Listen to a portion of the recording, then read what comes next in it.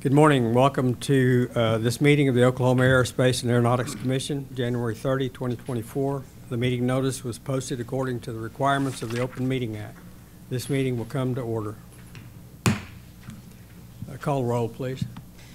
1st Congressional District Commissioner Seth Phillips. 2nd Congressional District Commissioner Kevin Potter. Here. 3rd Congressional District Commissioner Chairman Charles Ortega. Here. 4th Congressional District Commissioner Lindy Ritz. Here. 5th Congressional District Commissioner Vice Chair Blake Rainey. Here. At-large Commissioner Jim Putnam. At-large Commissioner Jerry Hunter. Here. Thank you. We have a quorum. Our next order of business is approval of the minutes. The draft of the minutes of the December 13, 2023 Commission meeting has been sent to you, and a copy is in your meeting packet. Are there any corrections to the minutes? If no corrections, I will accept a motion to approve the minutes. Motion to approve. Second. Okay, we have a motion to approve and a second. Okay, Commissioner Potter. Abstain. Chairman Ortega. Yes. Commissioner Rainey. Aye. Commissioner Putnam. And Commissioner Hunter. Aye. Okay, the motion passes. Next item is item number 4, financial report. Mr. Wadsworth, you are recognized, sir. Morning, Mr. Chairman, Commissioners. Starting out with the financial summary document.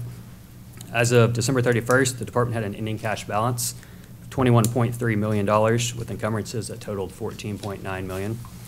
Estimated statutory revenue for the remainder of FY24 is $8.2 million, and outstanding reimbursements owed to the agency total about $714,000.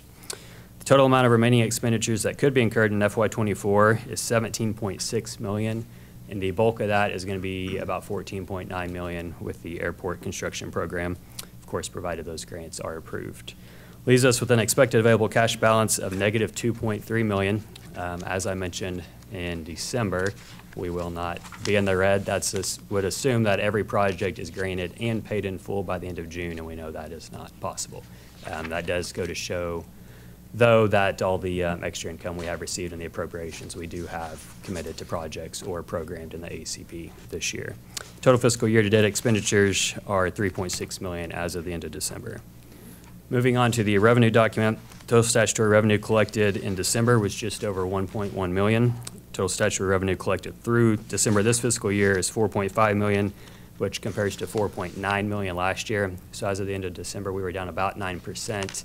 I would note, since we're close to the end of this month, through today revenue compared to last year is almost identical, literally within a couple $1,000s compared to last year with this month. So we've had a good month of revenue this month. And then finally, on the 3-year average revenue document, you'll see that revenue collected this fiscal year from registration fees, excise tax, fuel tax, and license plates is still about $1.2 million more than what our 3-year average is. So overall, revenue is still doing really well. Happy to answer any questions. Any questions, comments? Commissioners? Okay, thank you, Chris. Next is item number 5, legislative and congressional regulatory update. Director Arties, you're recognized, sir. Morning, Mr. Chairman, Commissioners. Hope everybody's doing well on this beautiful Tuesday morning. Kind of wish we were out in the golf course today and yesterday with how beautiful that weather was, or at least flying an airplane. Much better than we were a week and a half ago in the single digits. The legislative session is upon us. Some of you might say it's actually already started with the special session that was convened yesterday, but starting next Monday, regular session will begin, and of course the month of February is one of the busiest months of the session, given the thousands of bills that are filed in both the House and the Senate, trying to make it through that first gate of committee work. Of course, we know that probably only 10% or even less of the original filed bills make it through that first committee gate, and so we are preparing and meeting with various individuals to ensure that our legislative package that you all approved makes it through that first gate and on to the next round. We have multiple pieces of aviation legislation, Most all of it is positive. Most all of it obviously is being driven by yours truly in our agency. But there are a few pieces of legislation that we've had some questions on. I don't want to call them negative pieces of legislation, but just some questions and some concerns that we have, and we're fielding those. Had a meeting yesterday, have another meeting today to discuss some of those issues. Mr. Chairman, as you probably are doing the same, going through the litany of bills to figure out what the legislature wants to do. It's going to be a fun year. I think this is an interesting year in that a lot of the leadership of the House and the Senate, this is their last session before it changes out. Both the Speaker and the Pro Tem will term out at the end of this session. The Majority Floor Leader in the House will term out at the end of this session, along with several other chairmanships as well as other leaders in the House and Senate. So it's going to be a big flip in leadership going into the 2025 session. So a lot of things are on the plate for 24 as we try and close it out with the current Pro Tem and the current Speaker. On to congressional. As you all have seen, there was a budget compromise or a CR compromise, and a clean CR went through to basically the beginning of March. Of course, there's two different deadlines depending on which area of government you're in. I've heard in recent weeks that everyone is hopeful that a full year's budget is going to be done by the next deadline. I've heard maybe by the end of March. That means they'd have to do another little clean CR to get them through the end of March. I don't think we're looking at a full year's CR from some of the information I'm hearing, which is obviously good for the aviation world, good for the aviation program. Of course, there's the constant issue that we are watching with FAA reauthorization, ensuring that the Monroney Center is protected. Some of you have probably seen in the news the air traffic control training situation and how I think some of the rest of the country and maybe some of FAA headquarters believes that air traffic control training could be done better in other ways. Of course, we here in Oklahoma believe it's been done great here in the state. It's done in a very cost-efficient, cost-effective manner compared to moving it to some other metropolis or some other area where it might be easier to gather the instructors that are needed to train those controllers. So working on that, working obviously closely with the Monroney Center, with our congressional delegation, with the Oklahoma City Chamber, trying to make sure that that asset for Oklahoma is protected. Of course, Commissioner Rich, you know, this isn't the first time we've had this discussion. I don't suspect it will be the last in my career, but it's always one that comes to the forefront of our mind, given there's over 5,000 employees and a big economic driver for the aviation community here in Oklahoma out there at the Monroney Center. So keeping a watchful eye on that, making sure that there's not any funny business that's going to happen. You will probably see some interviews that are going to come out here in the handful of weeks and months ahead about air traffic control training. Know this, if you have questions or if you see people that go, well, why isn't Monroney Center doing this, or why does it make it seem like Oklahoma's in a bad light? Know this, that obviously what you hear in the news is not always true. If you have questions, give me a call. I will give you the truth. If you have friends that have questions based on what they may have seen, have them give me a call. I'll give them the truth. Not everything I can share publicly, but I just know that the Monroney Center is, and the academy at the Monroney Center and the air traffic control training system, while it does have its issues, those issues do not lie with the Monroney Center. They lie with other areas of the air traffic control hiring process. And so happy to talk with any of you offline or anybody that wants to give our office a call and share some of that. But that is the legislative congressional regulatory update. Of course, stand for any questions or other comments. Any questions from the members? Director Arties, I have one. When you were talking about the couple of negative pieces of legislation you're going to be working on, can you elaborate just briefly on what those are? Thank you for the question, Mr. Chairman. There's always been a couple of UAS bills that are out there that are on the, like I said, I don't know if I'd even call them negative at this point, just kind of questionable. Our agency, and given this is an important sector of the industry that's up and coming, we want to see as being a pro-UAS state, a pro-AAM state. Obviously, there's a healthy balance between safety and ensuring that these can be functioning in the airspace with traditional manned aircraft. But we also want to make sure that there's not any undue harm. So there's always a couple of bills every year that pop up regarding UAS. I mean, going back to the early days, there was the shoot 'em down bill that, you know, certain individuals wanted to authorize drones to be shot out of the sky. That has not popped back up in the last 5 or 6 years. There's been a couple efforts where, well, if law enforcement even wants to touch a drone, they have to get a warrant to be able to fly that. And we know that based on court cases and legal precedent that that's not the case. And so it's just a couple of those issues on UAS, AAM that are out there. Those are the kind of the ones that we're trying to get our hands wrapped around in terms of not necessarily negative, but just trying to figure out what's the backstory behind why that legislation was being proposed. Something to watch for. Something to be throughout the watchful session. on. Very Yes, sir. good. Any questions from members? Thank you, Director Artis. Thank you. Item number 7, Airport Construction Grant Program, Mr. Nagavi. I'm sorry, number 6, 5-year Airport Construction Program, Mr. Young. I wanted to get to Ben. Well, I totally understand that, Mr. Chairman. But good morning, Commissioners. We only have one programming change this morning that we're requesting, and this is to amend the current ACP to add in 2 fuel system projects there at Altus. Both of their 100 low lead and their Jet A systems are getting maintenance heavy and those types of things. They're also needing to relocate those so that they can be in a little bit more prime location for the self-service capabilities that we're looking to attract out there. Preliminary estimates for this total project cost is just shy of $1.3 million, in which there would be $615,000 worth of federal grant funds utilized. Our $600,000 worth of state grant funds are $300,000 apiece for 2 different systems for the total of $600,000. And then the sponsor at $68,300 is anticipated on how those funding splits will be broken out. Happy to address any questions that the Commission has, but staff recommends approval, and I stand for any questions. Any questions from the members? Seeing none, do I have a motion? Move approval. Second. Second. Have a motion to approve and a second. Please call the roll. Commissioner Potter, Aye. Chairman Ortega, Aye. Commissioner Ritz, Aye.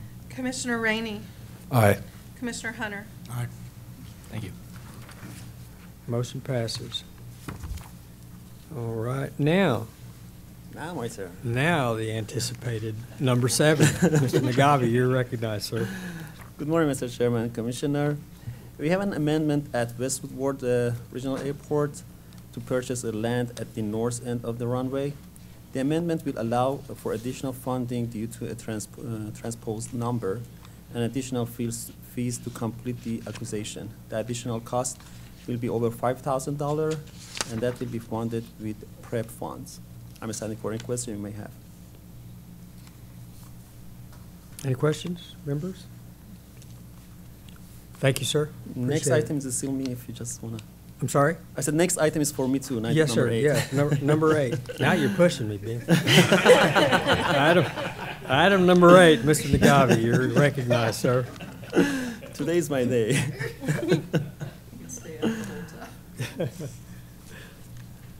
You're recognized, Okay. sir. Go ahead. For the consent docket, as you know, any commissioner may request that any or all of the item to be considered individually.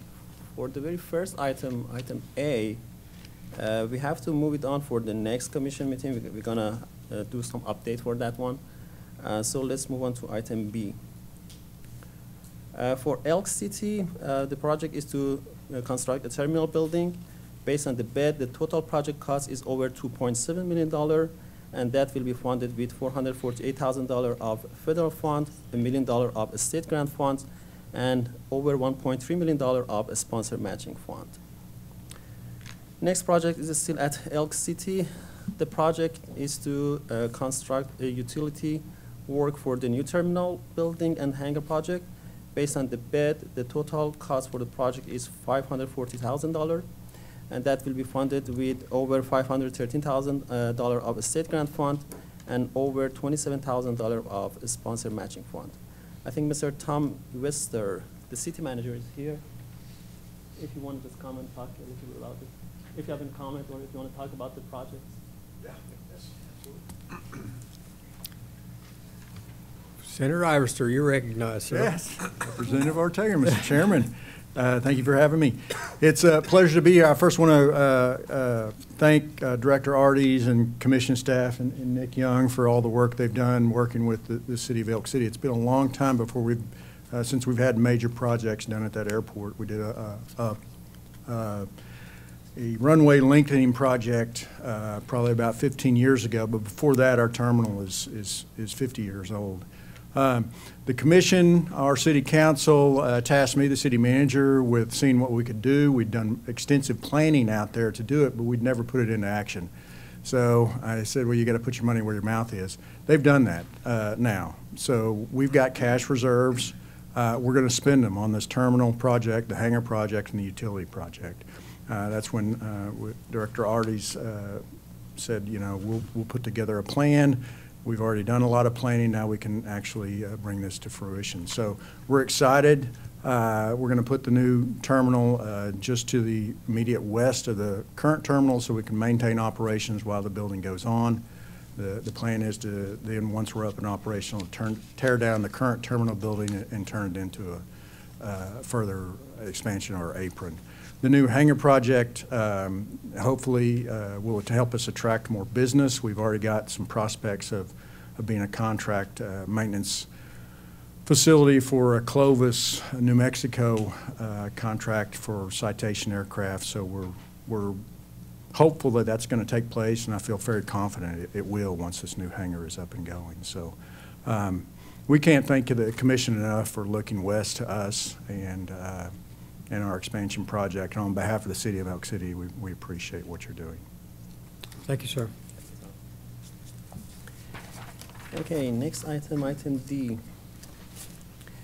We have a project at Miami Regional Airport. The project is to construct a new terminal building based on the bid. The total project cost is over $3.2 million, and that will be funded with over $1 million of federal funds, $1 million of state grant funds, and $1.3 million of a sponsor matching fund. Next project is at Mid-America. The project is to construct a new terminal building based on the bid. The total cost of the project is over $3 million, and that will be funded with $985,000 of federal fund, $1 million of a state grant fund, and over $1 million of a sponsor matching fund. I think Mr. Jason is here. We've got some words. You're recognized, sir. Thank you. Chairman, Commissioners, I'm Jason Stoosman. I'm Executive Director for the Mid-America Industrial Park. I'm just here to express our gratitude for consideration of this project. We are, the OAA and FAA have been great partners with us in expanding our airport projects. We've had several: parallel taxiway, runway extension, a lighting project. So over the years, with the partnership of our engineer at Garver, we've been able to take advantage of a lot of these grant funds. So this one here for us is significant in the fact that it updates a 1980s era terminal. So the pilots in our area are so excited. The gratitude that they've had for us for going after that is just beyond belief. So I just wanted to come up here and say thank you to the OAA and your staff, Grayson particularly, for helping us get through this project. And we're looking forward to, we'll start construction probably, we're going to award this at our February board meeting, and we'll start construction in March. So we hope to have it done by the end of this year. So again, thank you for your consideration. Very good. Thank you, sir. Next item is at Sand Spring Airport, William R. Pogue. The project is to construct a new jet fuel system, and based on the estimate, the cost for the design phase is $51,000, and that will be funded with $25,500 state grant fund and another $25,000 with the sponsor matching funds.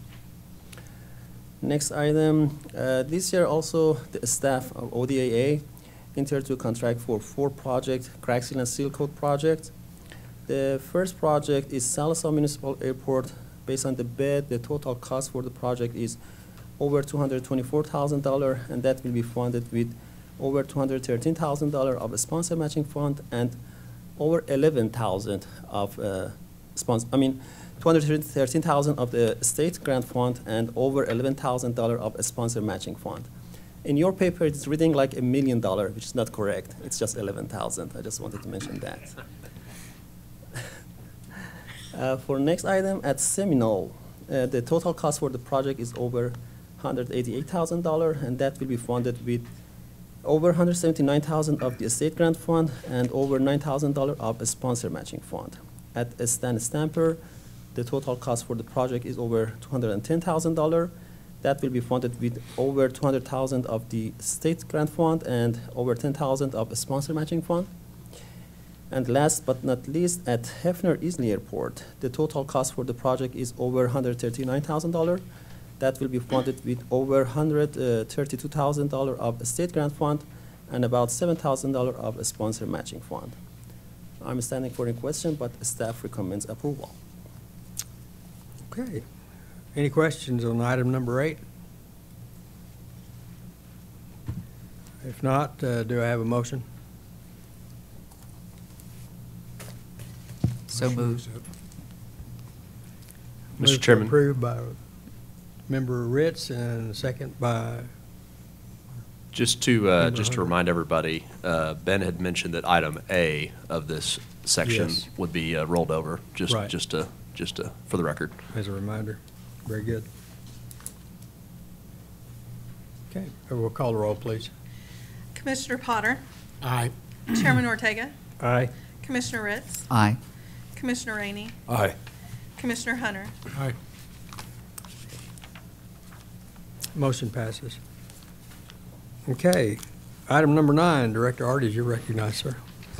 Thank you, Mr. Chairman. If you'll allow me a digression here for a minute to say a few comments on item 8. What we've done there is foundational, and I just want to give a nice word of thanks to the communities of Elk City, Miami, and of course the Mid-America Industrial Park. When we received the appropriation that we received at the end of May and that budget passed in the last legislative session, we were given money to go out and specifically improve terminal buildings as a part of that appropriation. I went with hat in hand to 4 communities in the state of Oklahoma that had told me we'd be interested in a terminal building in the next 5 years. And I said, well, that's great. How about, are you interested now? And my gut was, well, I might be lucky I'll get 1 out of 4. If I get 1 out of 4, I'll be happy.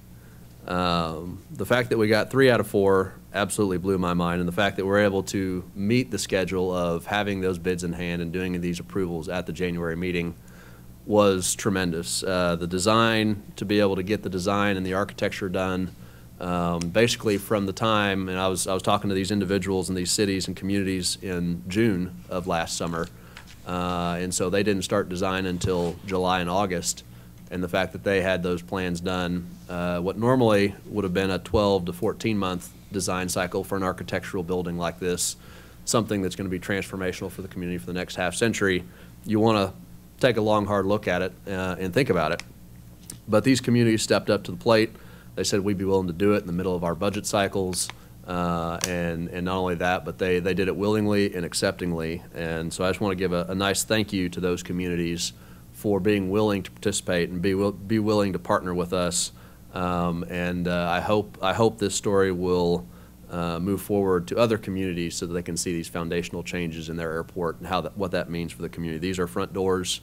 This is going to better entrust those communities to economic development potential for the many decades to come. So I just wanted to say thank you on that for item 8 before moving on to item 9. Very good. Thank you for the explanation. On to item 9. We have a couple of prep projects that are before you, and I didn't bring the clicker up here with me, Caitlin, just for the record. First is at Elk City, as you heard Mr. Ivester say. One of the projects that we bid with the terminal building was a large hangar, 100 by 150, total cost of $2.14 million. Of course, this is the standard 60-40 split, 60% local, 40% state. As you can see there on the screen, about $856,000 of state grant funds, almost $1.3 million of local funds. This will be the foundational business hangar, hopefully for them to be able to get some tenants into, maybe an aviation business to spur some economic growth in the western part of the state. Mr. Ivester, do you want to say anything about that, or are you?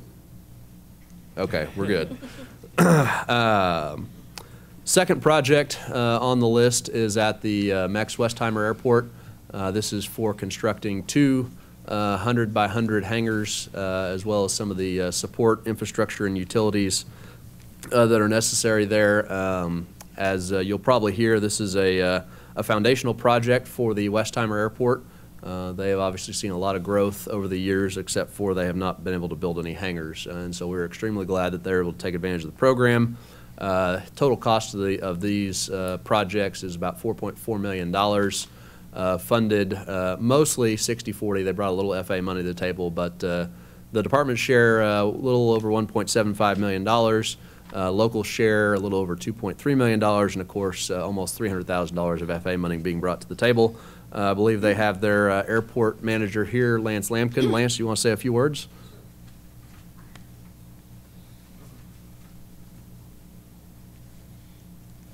Thank you, Grayson. Chairman Ortega, Commissioners, I wanted to come up here on behalf of myself and the University of Oklahoma and thank you for your partnership and investment in these two 100 by 100 hangars. That is monumental for us, but what I'm looking forward to is the future. Not only does this develop two 100 by 100 hangars, but it opens up 24 acres of development, allowing us to go after 28 additional hangars over the coming years. So this is huge. This is monumental for us, and we really, really appreciate you. Thank you. Thank you, sir. With that, I'll stand for any questions, but staff recommends approval for this consent docket. Any questions on item number 9? So is this still from the appropriations, So, our share? yes. However, this is the special appropriation we received in the fall of 2022 for the $14 million of discretionary hangar projects. So if you'll remember, the prep money that was allocated in the fall of 22 in special session, the number we always hear about, $250 million of total money going to aviation aerospace, $100 million of that came to us as our agency for essentially $80 million, or for $20 million projects directed for Woodward, Ardmore, Will Rogers Hangar, and Tulsa Tower. We also got $14 million of hangar money. That was part of the prep hangar competitive program, and of course $4 million for the commercial air service development program. These hangars that you all are considering here today are that part of that $14 million prep program that we received in the fall of 22. So These hangars, are these just open hangars, or do they have office space in them? these are just going to be open hangars. Because $4.4 million for two 100 by 100s is about twice what it should cost. There's a lot of, so that's not just hangar costs. There's utilities involved in there. There's some roadway improvements and a little bit of hangar in front, or a little bit of apron in front of the hangar as well that you're seeing. Okay. Any further questions? If not, do I have a motion? Motion to approve. Second? Okay, motion to approve with a second. Call the roll, please. Commissioner Potter, Aye. Chairman Ortega, Aye. Commissioner Ritz, Aye. Commissioner Rainey, Aye. Commissioner Hunter. Aye. Motion passes. Item number 10, Director Arties. As I was mentioning in the answer to Commissioner Potter's question, we obviously have the 4 large, we'll call them directed prep projects that are still out there. Ardmore's is under construction. Part of Ardmore's is under construction for the piece of the parallel. They're currently in design phase for the utilities part of that prep project, utilities and roadway part. Hopefully that'll be bid out sometime this summer. Both the MRO hangar at Will Rogers as well as the Tulsa Air Traffic Control Tower are in the final stages of design and should be going out to bid here in Q1 of this year. That means hopefully we'll either approve those at our March or May meetings for consideration. But very excited about that. And Woodward is got several projects that are under design currently, and I think we will see those particular bid efforts start trickling in here this spring as well. I think the first one's going to be their large hangar, as well as the terminal building, followed on by the runway extension and some of the apron improvements that they would like to do. So also to follow up on that, I visited with both the Will Rogers World Airport and the Tulsa International Airport as far as the commercial air service program is concerned. Tulsa International Airport just sent us in their grant application for commercial air service yesterday. I hear Will Rogers is supposed to be sending us theirs here in the next couple of months. We'll look at taking those, definitely the Tulsa one at the March meeting, potentially the Will Rogers one at the March or the May meeting as well. If you look in the ACP for the first 2 years of the ACP, you'll see some, I believe it's purple lines on that ACP document. That is all the hangars that we are funding with the PREP money. So if you go in there, you look at the back of the summary sheet, you look at the current year, and you look at next year, all the hangar projects that we are using that $14 million on are listed in the airport construction program. But that, at the end of the day, is the update for the PREP program. Stand for any questions. Any questions? Seeing none, we'll move on to item number 11. Thank you, Mr. Chairman. Item number 11. It's been a minute since we have considered any action to remove and or close an airport, but it's not something that is unfamiliar territory to us. Since 1999, when the initial Oklahoma airport system plan document was developed, we had over 130 airports in there that were in the federal and state system. Since that time, we have been a responsible steward of public monies, and we have taken 16 of those airports out of the system. Some of those closed, some of those just removed from the system and became public use airports that were operated by the municipalities solely, not receiving any grant funds from us or the FAA. Of course, we all have heard of the story about Lake Murray and how we had to go down the route of closing Lake Murray. The Oklahoma Department of Tourism and Recreation reached out to us several months ago. I think it was right before the Thanksgiving holiday, and informed us that Lake Texoma State Park was under consideration for some development. I think some of you may have seen that in the news recently of some of the announcements. Of course, this is not unlike what they tried several years ago. If you'll remember, we had a potential removal of the system back in 2013. Of course, the private development did not move forward at that time, and so therefore the closure was not sought. Of course, since that time, no work on the airport has been done outside of the county commissioner going out and doing some rubber sealing of the cracks, which I would equate to putting a Band-Aid on a broken leg. The pavement out there is very deteriorated. The airport does not have any based aircraft, nor does it have services. It is utilized somewhat infrequently. I have driven past it a handful of times.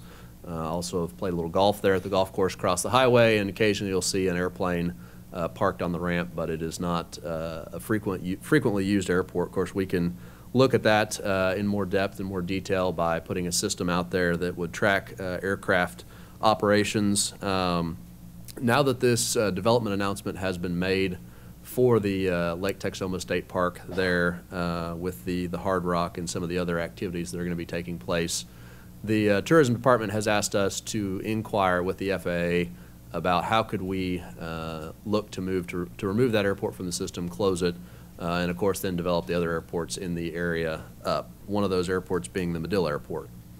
So what you're considering here today is joining a request with the Department of Tourism to send a letter to the FAA to figure out what steps are needed to close this airport. As you all will remember, in Lake Murray, we had to repay grants by reinvesting those in the system elsewhere in the state of Oklahoma. We didn't have to cut a check to the FAA. We just simply said we were taking the money that Lake Murray had taken from the FAA and we're reinvesting in other airports near Lake Murray.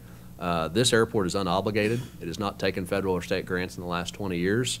So that's one of the questions that we're asking FAA is what is the what are the steps? Do we have to go do the repayment? Do we have to do a acquisition or appraisal of the land to figure out what that would cost? And so that's what we are considering here today is joining our almost like a letter of intent, requesting with the FAA what is the desire, what is the requirements for our desire to potentially remove this airport from the NIPIAS and close it. Of course, in addition to that, we would consider a 30-day comment period to the public prior to final action being considered at our next commission meeting. So that is what we are discussing here today.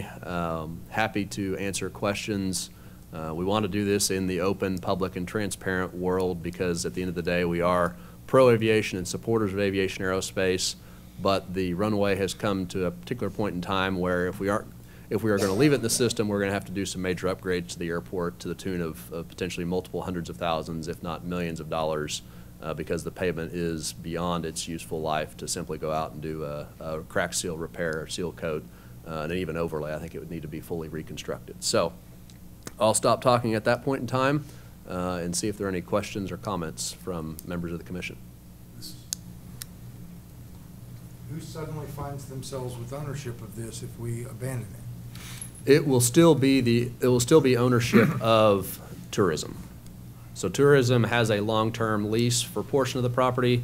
Tourism owns the other portion of the property. The portion of property they have under a long-term lease is owned by the Army Corps of Engineers as a part of the lakefront property. So that is, at the end of the day, what I've been told is it's still, the ownership is not changing any. Tourism may lease out this property for commercial development, for cabin development, as a part of what they propose down there. This identifier F31, is that right? So Yeah. it's on the north. Would that not be for the future development, that airport be access for people coming in to? We asked that question, and they said that what's the potential to extend the airport to 5,000 feet? And we said basically the airport is at its max length right now because it's got a highway on one end and a finger of the lake on the other. And so once we informed them of that, they were not interested in keeping it open from that perspective. They were very interested. So we have a project in our 5-year airport construction program to move the Medill runway, similar to what we did at Bristow, move that runway over and make it a 4,000-foot runway with the potential to expand to 5,000 foot in the future. And of course, the next nearest airport to the east is Durant. And so Durant obviously has a 6,800-foot runway, jet capable. They were much more interested in being able to use those two airports as entry points to this future development compared to just a purely essentially what we'll call a GA light aircraft only facility. There are 17, about to be 18 hangar home communities in the state of Oklahoma that host over 200 aircraft. These are small grass strip runways that these companies buy, and then they sell the lots surrounding the grass or mud strip runway. Right. Most of them aren't lighted. They're in very bad condition, but this is what people were willing to do. Does it not make sense? How long did you say this runway was? 3,000. 3,000. Does it not make sense to sell off the land around it once you get it out of the NIPIA system? Because if I were Commerce, that's what I'd be doing, and the proceeds from the sales of lots, home building lots, then pay for that runway restoration. I had suggested that. Many times over. They still seemed more interested in developing it as a non-airport asset. I think the struggle that they had in their mind is if it was a good asset, a good runway, like if it was at Carlton Landing, which they have a PCI of mid-80s to high 80s. PCI here is probably south of 50. And so I think at the end of the day, when they saw, well, to get this airport up to standards, to even be a usable selling asset for them to go sell those lots, they did not want to incur that expense themselves as a Department of Tourism. I look at it kind of like going back to the Murray. You've got all the development around the lake. I mean, it's a great spot in Oklahoma, and you've got lots of pots. It'd be nice if we had a grass strip to fly into and camp and go to the lake. With all this development, I just see the opportunity that more people, small GA airplanes, would tail draggers like to fly in there, and with that development, I'd be excited to go down there. So, I can't really see closing it. Even if it was just a grass, Yeah. grass run. Right now, is it asphalt or concrete? It's asphalt. It's all asphalt. What kind of, I mean, I don't even know what's down there, but any kind of navigational aids or what are down there? It was, I think it had lights at one time. I don't believe those lights are functional anymore. I believe it is restricted to daytime VFR only. Windsock would be the only navigational aid that they have down at that facility at this point. So. Any further questions? Seeing none, do I have a motion? So moved.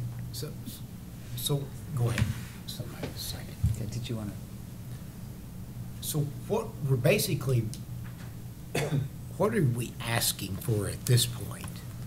At this juncture in time, we are considering to join a request with tourism to send a letter to the FAA saying that we are interested in figuring out what is necessary to close this airport. What are the action steps that are necessary to close this airport? We'll also include a 30-day comment period prior to final action being considered at the March meeting, our next meeting. So if we can get a comment period out, then we'll be able to have that comment period between here and the March meeting, see what comments we get back, and then obviously you all would take final action on that at the March meeting.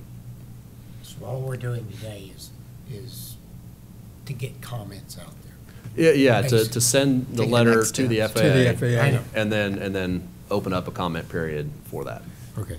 Will the comment period open up after we get the reply or the request from the FAA? No, or the will it comment be period before, so? would essentially open up tomorrow. Okay. Yeah, so we would say, here's the potential intent and desire of the agent of the department.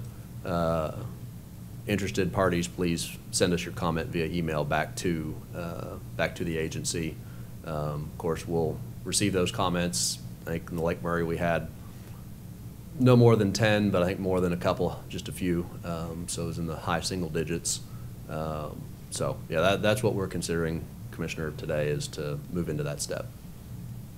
How will the comment period be published or We'll presented? send it out to our distribution list, which is probably north of 10,000 people at this point in time. And we'll post it on our website. We'll obviously send it to all the aviation groups. I was talking to the Aircraft Owners and Pilots Association yesterday, and we'll have them send it out to their network, make sure that the totality of the public is interested.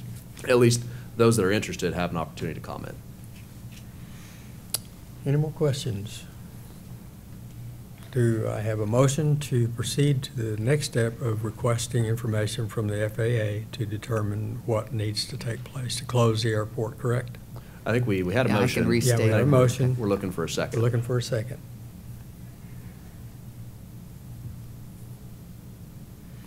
I'll second the motion. Okay. Commissioner Potter, Aye. Chairman Ortega, Aye. Commissioner Ritz, Aye. Commissioner Rainey, I vote no on it. Commissioner Hunter. I'm voting no on it. Motion fails. Motion fails. Very good. Moving on to the next item, item number 12. Aviation and Aerospace Education Update. Thank you, Mr. Chairman and Commissioners. I'm always happy to be here to share the work we're doing with aviation education. The first item mentions that we have approved, or AOPA has approved, 13 new schools so far. Schools have until May 31st to apply to teach the curriculum for the next school year, 24-25. And I thought you might be interested because some of you have asked me about some of these schools, and we do finally have them in the system with AOPA, that being Bethany High School that will be joining next year, Bixby High School, Blackwell High School, Edmond Memorial, Edmond North, and Edmond Santa Fe High School. So we're very pleased about all three Edmond High Schools joining the program. Idabel High School, Jinx High School, obviously another large school system in eastern Oklahoma, Sapulpa as well, Savannah High School in southeastern Oklahoma, Silo in southern Oklahoma, and Tulsa Union, the Tulsa Union had the 9th grade academy on board this year, but we'll be moving it to the actual high school as well. So we'll have the 9th grade academy as well as Tulsa Union High School. And then just this past week, Choctaw High School being approved by the AOPA. So 13 new schools. That's the work that I've been doing, particularly in the last few weeks, is touching base with those schools that I know are in the process, and then still rolling out ideas to school leaders across the state. The next item, recent school visits. I did visit on... How many does that bring us up to? That brings us up to 101. Wow. I That's know. terrific. I'm really, really excited about that, and not that it's about a number. I mentioned this yesterday to the director. I feel a real responsibility of supporting these 100 schools, and it's not just about signing them up and hoping that they can build a program. I think we need to continue our work in supporting them in any way that we can as we move forward. I still think I have a lot of work to do in western Oklahoma and in the Panhandle, and making sure that statewide we're rolling this out and that school leaders know. I've said this a million times and you've heard me say it. You can't just call a school superintendent and say, why don't you start an aviation program? It takes some real explanation and some thinking on their part on how they might make it work. But I did go to Guthrie a week before last, and already since that time, the superintendent called me Friday and said that they had already met with the airport staff at the Edmund Guthrie Airport and really excited about moving forward. So that's good. I love when they began to think how it might look in their district and start planning. I've also visited, did an initial visit with Oklahoma City Public Schools last week and have another one set soon with Dr. McDaniel and the superintendent of Oklahoma City Public. So really pleased about that as we move forward at looking at the metro area. I mentioned Choctaw already being approved, Stonewall High School, a little school south of Ada, very interested in joining in, and we welcome them. And then I was Friday in Altus at Southwest Technology Center, and they hosted 3 or 4 small western Oklahoma school districts in to hear the presentation and to learn more about how they might move forward. So yes, that puts us right now at just over 100 schools, with more work to be done as we go through the spring to finalize the schools that we'll have for next fall. Also on this report, on January 11th, the morning of January 11th, we were at the Capitol to roll out what we mentioned to you last meeting, which is the Bessie Coleman Aviation Afternoon After School All-Star Program. Gigi Coleman, Bessie Coleman's great niece, is very proud of the work that we're doing in Oklahoma and pretty much has chosen us to field test her after-school all-star program. And so we selected Weatherford Public Schools and Pryor Public Schools, a school from each part of the side of the state, as well as Springdale Elementary and Tulsa Public Schools to roll out this after-school program. Basically, it's a 10-week, 6th and 7th grade program that the students will have a chance to stay after school, hear guest speakers, do hands-on activities, learn about aviation, and it's our hope that this will go well and that we'll be able to then move it into more Oklahoma schools for their middle schools and their upper elementary. All of these high schools are going, what can we do? We need our younger kids ready to enter these high school aviation programs. So what can we do with middle school and elementary? And this is one way that we're doing that. Senator Pugh helped us roll it out that day at the Capitol. It was a really nice ceremony, and things went very well. The last thing I will mention is last Tuesday's Thunder Aero Day, which took place at the Paycom Center in the afternoon. We had about 450 AOPA students there that day. They got to spend the afternoon touring booths and talking with industry folks, and then they heard a panel of speakers. You see them there in the arena, and they listened to a panel of speakers. Then that night, they were invited back in to the Thunder game with the Trailblazers, so they had a wonderful day and had a chance then to visit with each other and to learn more about aerospace and aeronautics. So that's what I have this morning. I'll be delighted to answer any questions you might have about the work that we're doing. Any questions for Ms. Keaty? Thank you for what you're doing. I think if we had another 2 or 3, you know, telling what this state would see. We're working on it. We'd run out of schools. All right, moving on to item number 13, Director Arties. It's funny you should mention that. My line in these interviews that we were doing for our education coordinator position, I say our first step was try to clone Paula, failed there. So now we're just trying to find her twin out there that already exists. There's how many airports in the system? 105? 108? In our system, 108. Four of those are commercial, 104 GA. We're at how many schools now?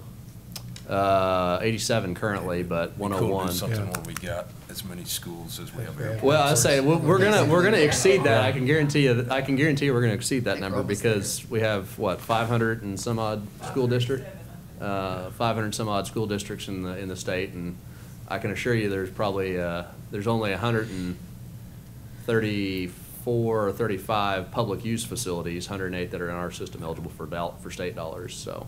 Wow. We'll exceed that number soon. Good. And then we're going to be in a world of hurt because we got to find 3 Paulas to help us on the trail. That'll be a nice problem to have. That will be a nice problem to have. On to item 13. Commission's considering approving a $5,000 sponsorship for Aero Oklahoma Day at the Capitol for April 3rd, 9:30 to 2 o'clock. Staff recommends approval. I'll stand for any questions. Any questions? Second. Okay, we have a motion to approve in a second.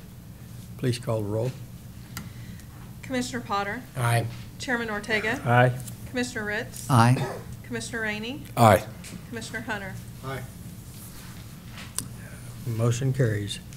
Item number 14, Director Arties, you're recognized.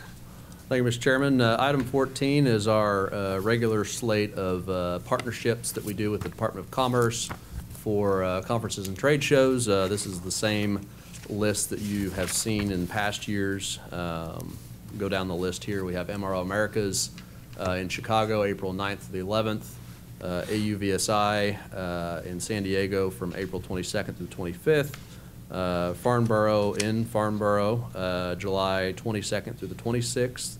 The EA Oshkosh, July 22nd through the 28th. And then the NBAA National Business Aviation Conference in October 22nd through 24th in Las Vegas. This is the slate of conferences and trade shows that we are considering. We'll say that you all have already approved HAI, which is the other one that we traditionally go to. We had you approve that December meeting because that is coming up here in a couple of weeks. And Commerce needed our approval for that sooner than what we could give them here at the January meeting. Staff recommends approval. Stand for any questions. Did we actually see any result out of our participation in the show in Paris last year? So, Sponsorship of that one? results in terms of the state, yes. We have results of the Paris and Farnborough Air Shows are the largest. I know they're large. No, They're the largest there is. But They didn't are do the anything for Oklahoma. They are the largest return of projects that Commerce has that they then come back and work the state. So if you look at the list of projects that we have, or we, the state, not that we, our agency, but Commerce has, the largest lion's share of those comes from Paris and Farnborough. The next one would be MRO Americas, is number 2, is what they've told me. Followed on by NBAA and HAI, and then AUVSI and Oshkosh. So in terms of wins, we don't have, you don't get a win from a trade show immediately for the state's perspective. Now, a lot of the companies that were up there with us did get wins. They got additional contracts while they were there at the trade show. They were having the additional conversations with their partnerships, with their businesses, with their people they're selling to, with the people they're buying from. But don't they have booths of their own? They could have booths of their own, but they partner in the state booth as a reduced cost benefit to that particular company. So they may only pay $10,000 to partner in the state booth, which the state has a large booth, so they get a larger presence, compared to if they were going to go do their own small 10 by 10 booth. They are in with another, 10 by 10 company. It's going to cost them more to be in that booth than it is to have a kiosk at the State of Oklahoma booth. Not only that, those companies can tap into some economic development dollars to reduce their share of going to those shows. So the Commerce has a federal grant for international work that allows them to be able to reduce that cost down for some of those companies. Okay, thank you. Yep. Any further questions? Having none, do I have a motion?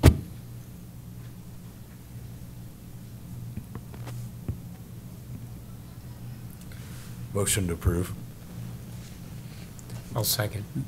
Okay, motion to approve in a second. Please call the roll. Commissioner Potter? Aye. Chairman Ortega? Aye. Commissioner Ritz? Aye. Commissioner Rainey? Aye. Commissioner Hunter?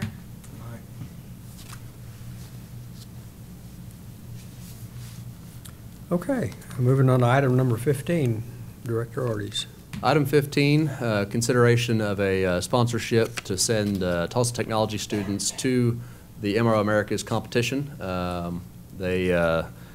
Part of the conference hall at one end is a area where A&P students can get together, and they'll do competitions on rebuilds, welding, all kinds of different aspects. Last year we approved them to go, and they had a great time.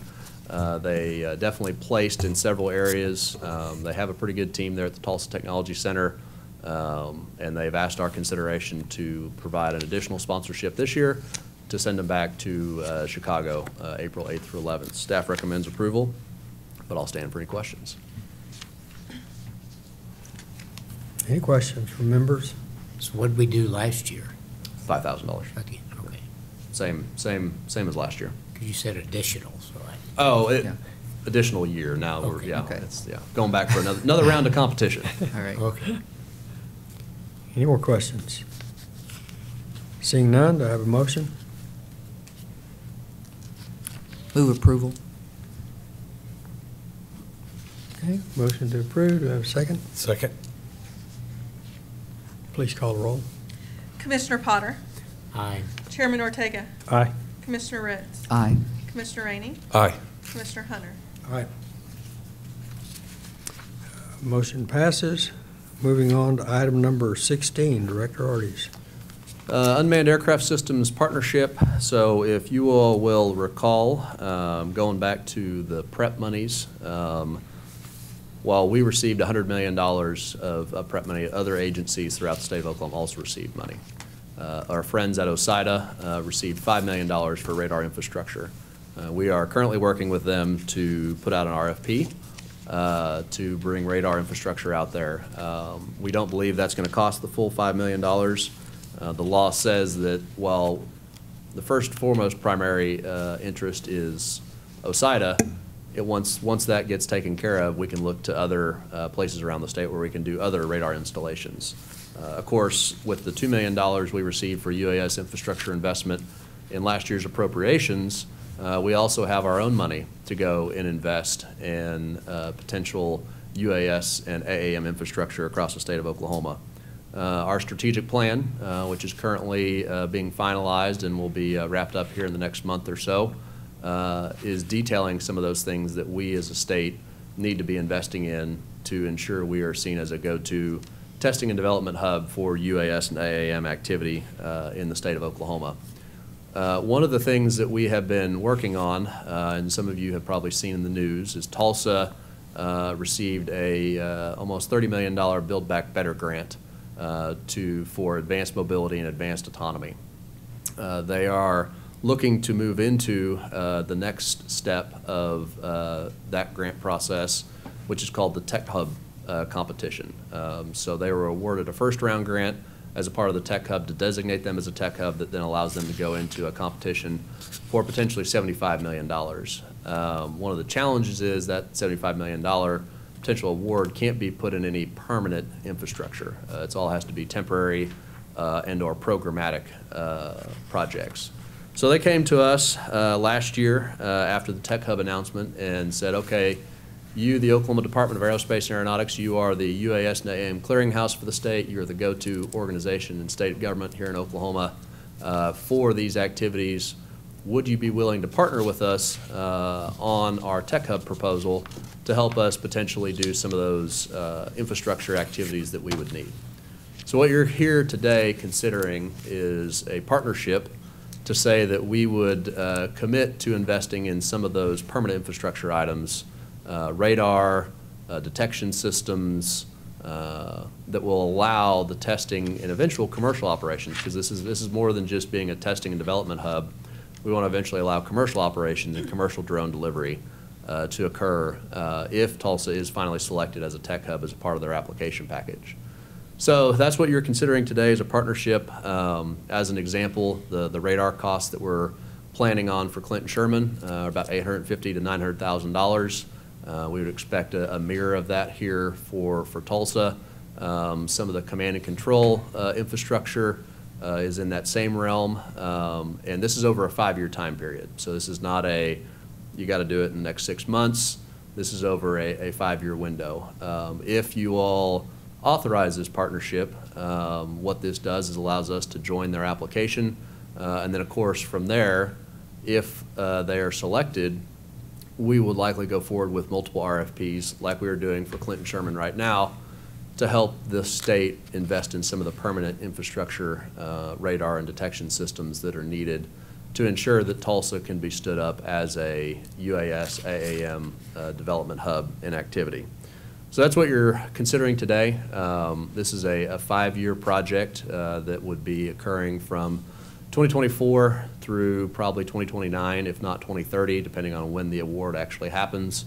Obviously, this is critical to our standing as an agency for UAS integration and ensuring this is safely integrated into the airspace of the state of Oklahoma, that we don't have any unfortunate mix-ups with manned aircraft in the state of Oklahoma. We want to be seen as that go-to hub and continue the good work that Doug has been doing in this area, working with law enforcement, working with first responders, working with commercial drone operators to get some of these activities placed around the state. And of course, Tulsa seems to be ahead of the curve in a lot of respects, given some of their past grant awards. So that being said, I know it's something big we've thrown at your feet, but I'll definitely open it up to any questions or comments you may have and stand here for what you may be interested in. Any questions, members? What's Tulsa's part of the deal? I mean, they've applied for this grant. So they will apply. They have not actually applied yet. Deadline, I believe, is at the end of February. So Tulsa has multiple sources of money that they're going to be throwing into this, from the OSU angle, from the George Kaiser Family Foundation angle. The city of Tulsa is very interested in the drone as a first responder concept.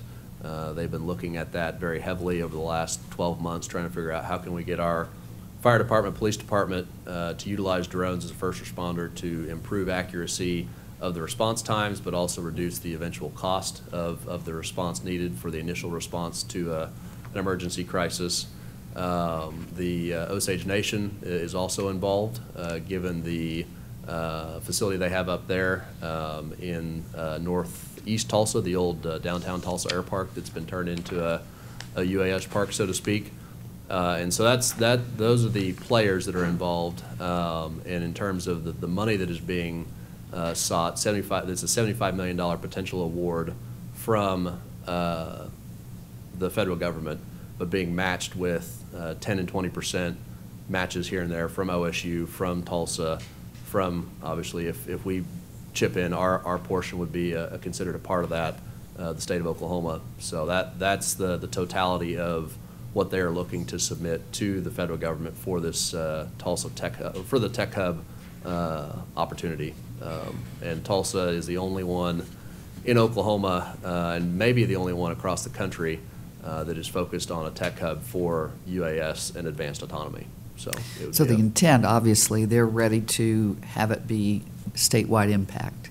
It's the goal is for Northeast Oklahoma first, but then eventually our goal is to try and bring what they're doing in Northeast Oklahoma to to the rest of the state of Oklahoma. That's our goal, and I know they are cognizant of that. Obviously Tulsa's Tulsa and Northeast Oklahoma, but OSU's involvement, our involvement, we want to bring this to the rest of the state and see it successful. So if we can implement it in Tulsa, the goal is, okay, well then we can implement it in the rest of the state. It's almost like a proving ground, so to speak. Thanks. Any further questions? So our commitment on this particular part of it, are we approving any funds, or are we? So we're just- not approving the direct expenditure of any funds Okay. at this point in time. So we're not setting a level of monetary investment at this point. What we are saying is we're going to partner with them on these items. So radar infrastructure, support of that radar infrastructure, command and control infrastructure. We would then come back to you for formal approval once those RFPs have been issued. If we're going to own it ourselves, then obviously we'd issue an RFP, or potentially if the organization in Tulsa is going to own it, then we'd issue a grant to that organization as a part of our effort. But that is, right now, this is all committing partners to say, hey, we are interested in supporting you in this juncture in time. And essentially what we would be saying is we have these funds available from this $5 million pot and this $2 million pot, and then the final cost would then be determined after that. You all would have another round of approval once we have those final and firm costs before we enter into any kind of contract with a radar procurement entity, or before we give a grant out to any public entity out there. Essentially, this is like a letter of support saying that we are interested in joining the partnership that is the Tulsa Tech Hub proposal. Very good. Any further questions? Seeing none, do I have a motion? So moved. Second. Okay, call the roll, please. Commissioner Potter, Aye. Chairman Ortega, Aye. Commissioner Ritz, Aye. Commissioner Rainey, Aye. Commissioner Hunter. Aye. Thank you. Okay. Item number 17. Caitlin Wade.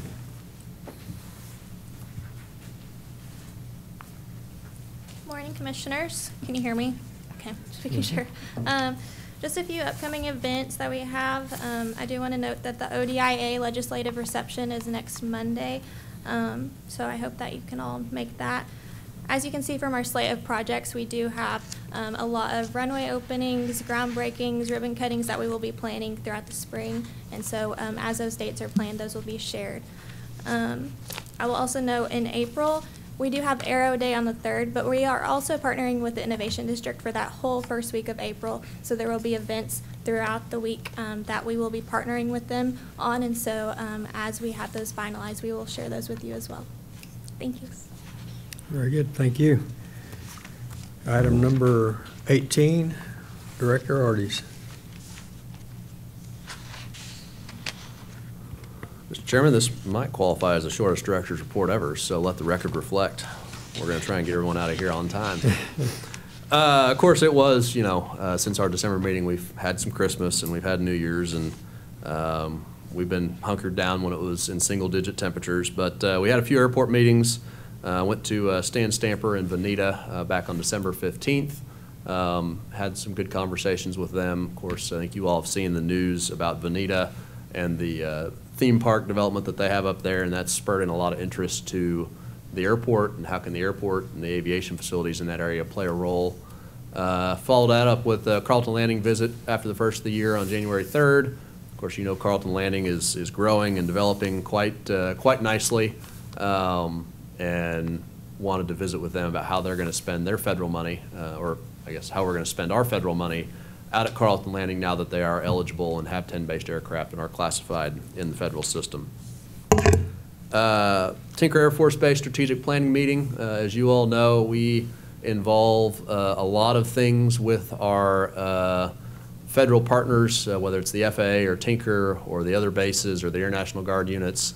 And we are not the only players in that. Of course, we have membership associations like ODAA, the Oklahoma Defense Industry Association, the Air and Space Forces Association, and others. And so we all wanted to get around the table to discuss protocol and process procedure as we go and invite some of these high-ranking military officials to our events, whether it's Aero Day at the Capitol, Women in Aviation Day, if they want to come speak to a class, what's the proper route. So we had a good meeting with their protocol and PR team there at Tinker. You see that's myself and Air Base Wing Commander Colonel Abby Bruschetta, Sandra, and of course several other players from our team around the state of Oklahoma. On January 8th, hopefully you all tuned in, were tuned in that morning to KOCO Channel 5. I had a nice interview there talking about the agency, talking about Sandra's new role. This was Sandra's first live interview on TV. She did wonderful. I tried to get her to do it solo. We're still in the instruction phase. I'm going to kick her out and do a solo flight next time, cut the back of her shirt off once she does it. So, but it was good. We had a great opportunity, and obviously we love Chase Rutledge and all the things he's able to do for us at Channel 5, but that was a great little interview there. These next two items, Fort Sill on January 16th and Tulsa on January 24th. I was originally scheduled to go, and so therefore that's why it was in my director's report. Unfortunately, the Capitol was calling, and I could not attend either one of those meetings. But they had a similar meeting down at Fort Sill that we had at Tinker, kind of talking about protocol, how we can become better partners with Fort Sill, how can we engage them. Obviously, they're more of the defense side, but they have a lot of aviation activities going on in the UAS sector, especially with their counter-UAS school designation. I know Sandra and Doug and team were down there. And then TUL Customs Facility groundbreaking. So I am sure some of you saw the news about Tulsa's new wing of their airport to prepare for commercial international travel, and obviously the customs facility that's going to be needed to enable that. And Caitlin was able to represent the agency there at that particular event. So no, sorry, that was Nick that was there. That one, yes. I know. I had my notes confused. Caitlin was at Tulsa last Friday at another area doing business for us. So we're just doing so many things. Sometimes it's hard to keep track. But at the end of the day, they expect the Tulsa Customs Facility to be done sometime at the end of 2025. And of course, that will allow international commercial air travel. Don't get anybody's hopes up. We're not talking about Paris or London or Japan or China. I think what we're really talking about here is probably south of the border, some recreational destinations to Mexico or the Bahamas or maybe Central America, at least to start. That's what both Tulsa and Oklahoma City are looking for. Oklahoma City built their customs facility or built the shell of the customs facility into the new terminal, and they redid that a couple of years ago. They're also going through a process to redo the interior of that to prepare it for a customs facility. So they're both airports are rocking and rolling, very excited about the potential of international flights. But that is the end of my director's report. I'll stand for any questions. Any questions?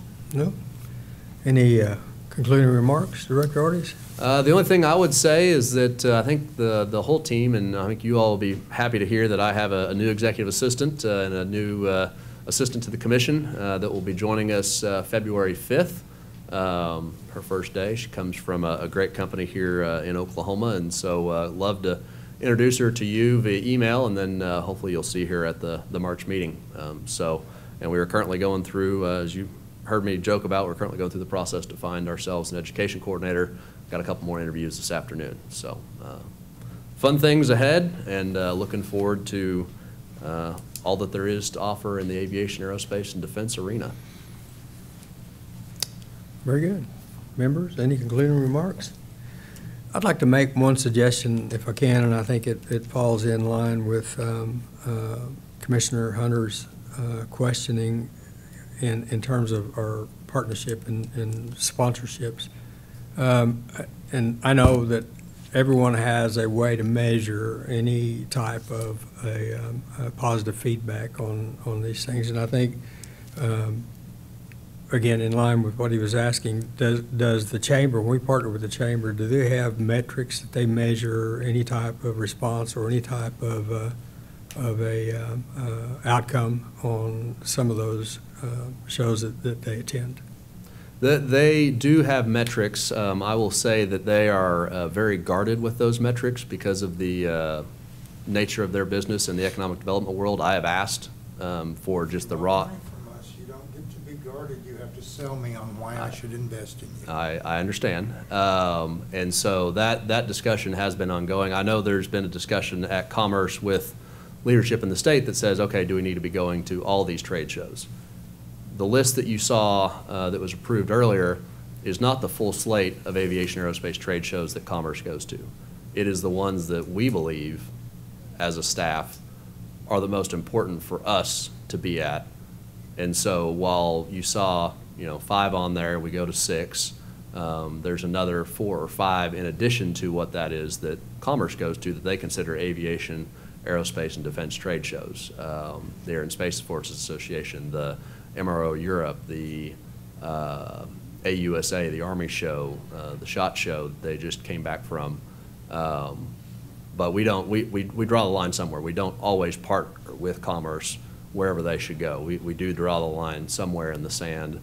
And to me, your mention of return, the return for us as an agency is, 1, being there to help Commerce, being that technical expert, but 2, it's also being there to connect with our existing companies and to connect with those companies that are in the industry.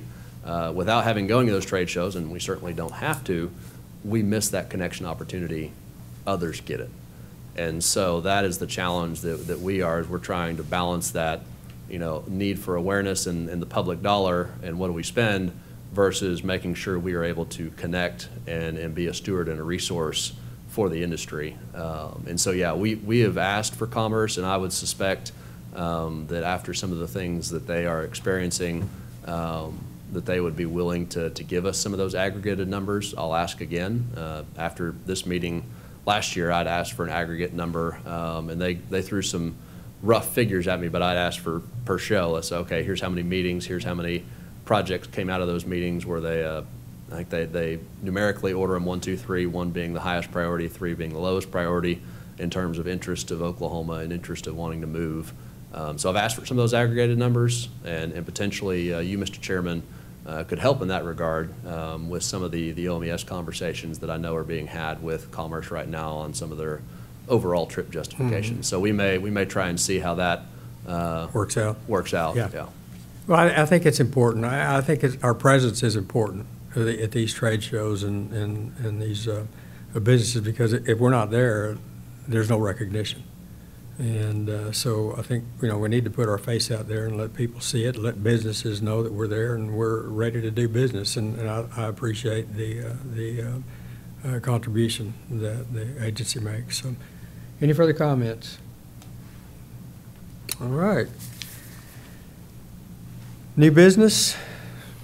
No new business. The next meeting will be, our next meeting will be at 10 a.m. on Wednesday, March 6, 2024, here in the first floor conference room at the Oklahoma Department of Transportation. So with that, I have a motion to adjourn if we're done. So moved. I have a motion to adjourn. Second? Very good. We're adjourned.